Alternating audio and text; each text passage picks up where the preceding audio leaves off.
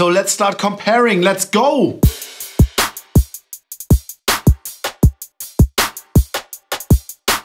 How's it going, everyone? As you know already from my channel, today is Lidl restock day. Lidl dropped a lot of new items, for example this cap, and they restocked the crazy cheap Lidl sneaker as well. So budget hype is real, yo. And like with the Yeezy, there is a version 1 from the first drop and there's a version 2 from the second drop. So I'm here to help you to see what's what. So let's compare the Lidl sneaker from the first drop with the Lidl sneaker from the second drop. First of all, if you want to get an in-depth review of the first Lidl sneaker, it's still online on my channel, so check that out. But, you know, have a little look right now, right here. I think we're gonna fast forward directly to the new shoes. And here they are, the Lidl sneaker 0.2. As you can see maybe already, it looks very, very similar to the pair I just showed you, but there are like two changes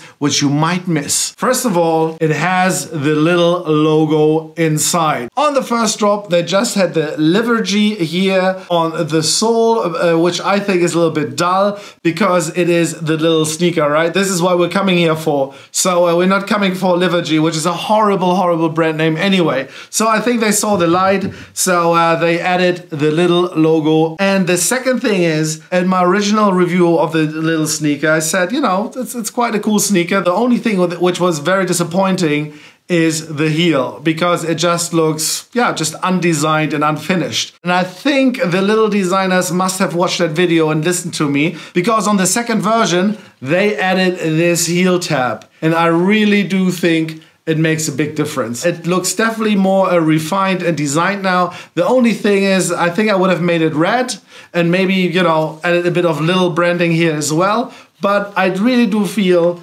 this is an improvement from the very kind of naked heel from version 1. Size-wise, it's the same size as version 1. I would still go true to size. So this wraps up my review. Please check out my other little related videos on my channel. And yeah, see you guys next time.